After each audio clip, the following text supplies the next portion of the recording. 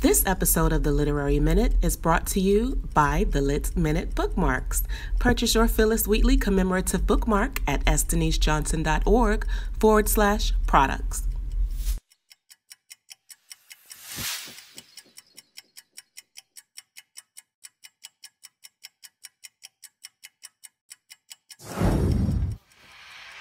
Hi, and welcome to Season 2, Episode 3 of the Lit Minute with me, Professor Stephanie Johnson, also known as the LIghT, W-R-I-T-E, Professor.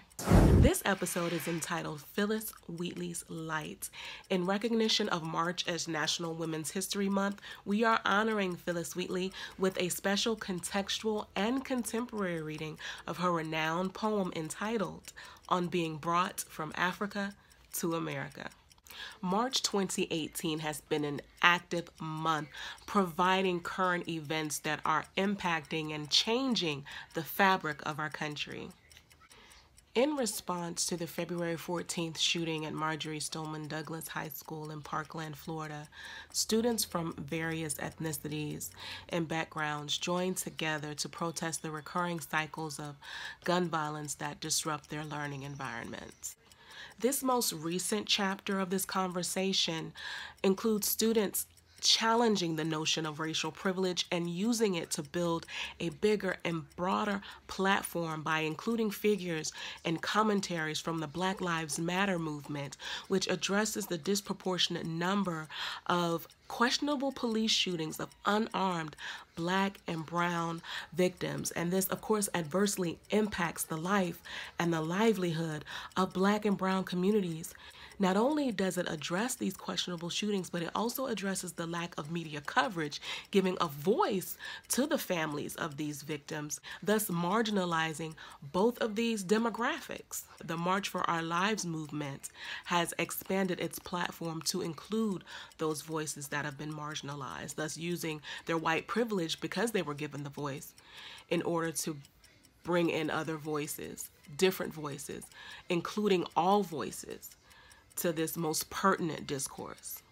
Black Lives Matter simply means that attention must be drawn to and effective action must be taken to prevent this disproportionate number of questionable police shootings of unarmed Black and brown victims that end in the death or disablement of the individual.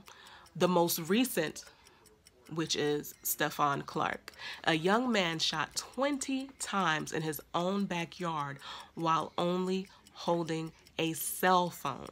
The Parkland students, again, and all students leading the March for Our Lives rally, used their privilege to expand their platform and to shed light on gun violence that affects all communities. So how did we get here? Well, since America's inception, there has been white privilege and the need for Blacks and people of color to attest that indeed, yes, our lives matter. This racial and social dynamic is evident as early as in the poem On Being Brought from Africa to America, written by Phillis Wheatley, published in 1768.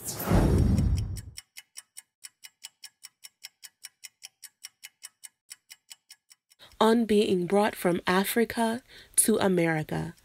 'Twas mercy brought me from my pagan land, taught my benighted soul to understand that there's a God, that there's a Savior too. Once I redemption neither sought nor knew. Some view our sable race with scornful eye.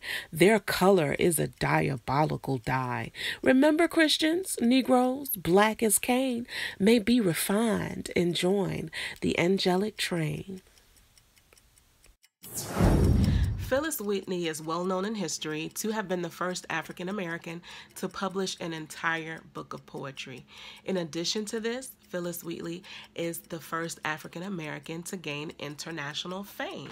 Not only that, she was one of the first colonial era writers, women writers, to publish a book of poems, and she was only second to Anne Bradstreet. A contextual reading of this poem will render insight into the multi-dimensional impact the slave trade and enslavement had on Black lives that were snatched from their homeland on the continent of Africa and brought to multiple parts of the Americas. Phillis Wheatley is said to have been born circa 1753 in West Africa near the Senegal and Gambia countries, from where she was kidnapped, eventually sold into slavery, and purchased by John Wheatley for his family, and she resided in Boston, Massachusetts with their family. While with the Wheatleys, she served as the personal servant of Susanna Wheatley, John Wheatley's wife.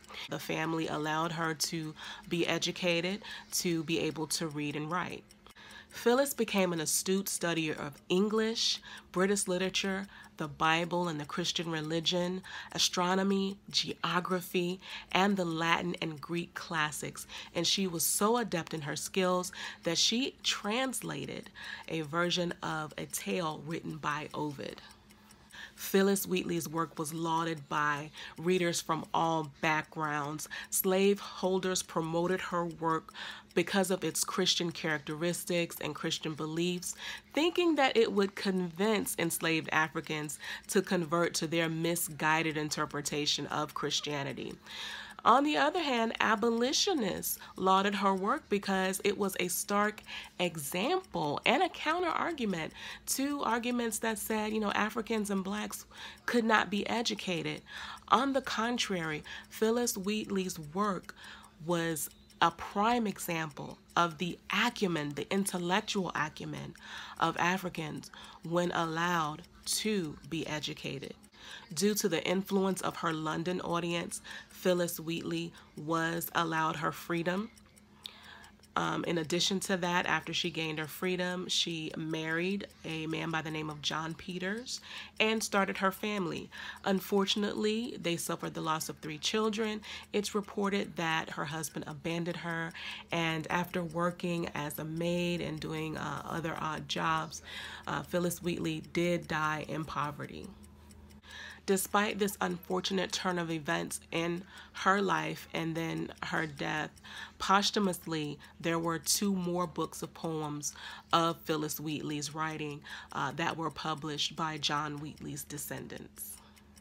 In addition to that, she has been immortalized in the form of a sculpture created by a Meredith Bergman that appears in the Boston's Women's Memorial in Boston, Massachusetts. On being brought from Africa to America is Wheatley's testimony on the psyche of white America with regard to Blacks, Negroes, Africans. She uses Christian symbolism and duality to provide an open rebuke to the misuse of religion to oppress.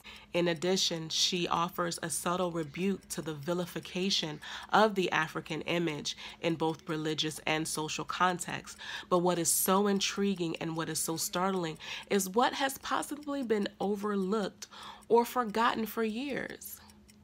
Her acknowledgement, yes, her acknowledgement of the presence and significance of Blacks in the Bible. Her last line of the poem states, "Remember Christians, Negroes, black as Cain, may be refined and join the angelic train." This line presents a series of modifiers describing Negroes as black as Cain.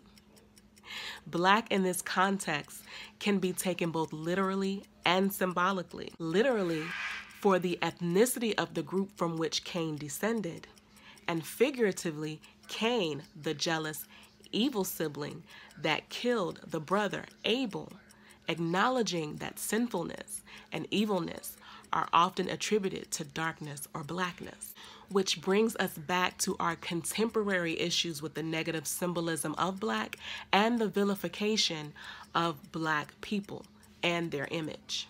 The same underlying attributions and negative ethnic associations persist when activists still must attest that Black lives matter.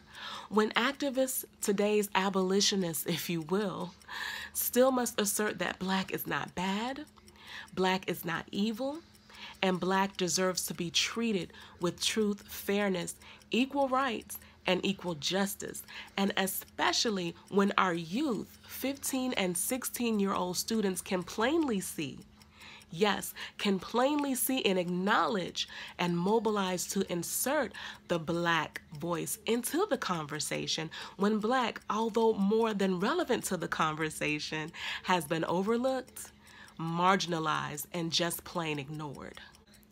Wheatley inserted her voice into the conversation in 1768, and our youth are doing the same in 2018. Yes, still 250 years later.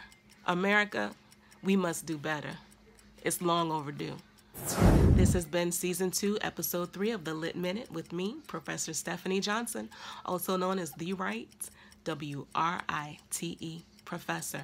Remember, reading is lit, so be lit.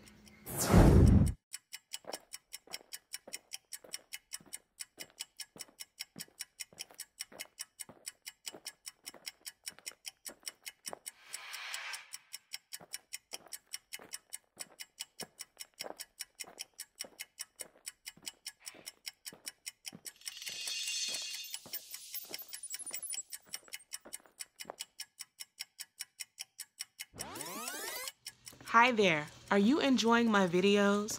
Do you find them engaging, enriching, and mildly entertaining? If so, share me. Don't keep me all to yourself. I'd love to be able to share this knowledge with not only you, but with your family and your friends. So come along with me and invite others to join us as we stay lit together. Like, share my videos, and subscribe to my YouTube page. I'll be seeing you.